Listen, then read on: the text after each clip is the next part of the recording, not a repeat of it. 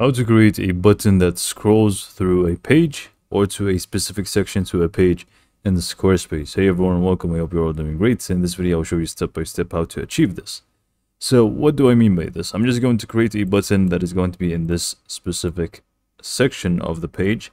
And basically what I wanted to do is scroll down to another section, perhaps this one, or maybe this one. It doesn't really matter. Whichever section that you have in the same page, we can just achieve it.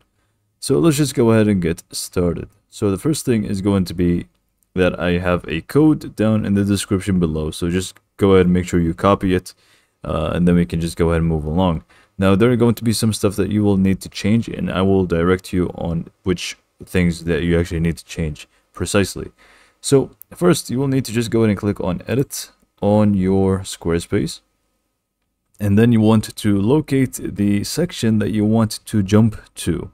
So not to the section that you want to add the button to, but the one that you actually want to jump to. So I'm just going to scroll down, and let's just say I wanted to jump to this section. Now in here, you would want to replace some sort of text. So let's say I wanted to replace this, but I'm just going to make it a little bit shorter. So I'm just going to delete this. And then you want to basically add block of code. And then you want to just, find the code block, like I said, and then double click on it, and we can just go ahead and add our code.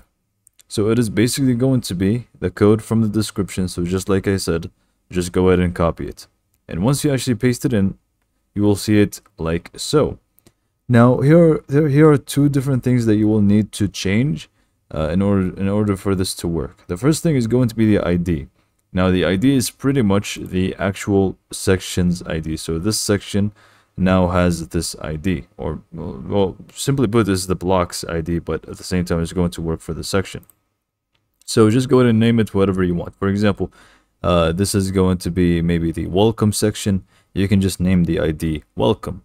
Okay, so that is the ID part of the code, which is written in example. So I'm just going to rename this to welcome as an example, obviously.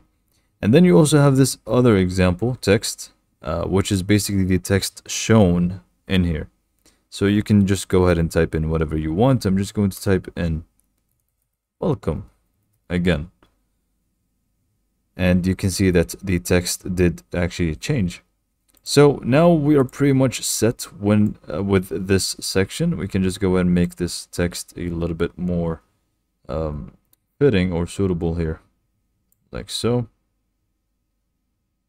And we can just go ahead and remove those, or just add your text wherever you actually want to add it. Feel free to do whatever you want with it. When it comes to design, I'm just going to remove those because they're not really going to work here. Or maybe if I just did this. Anyways, that's aside from the point.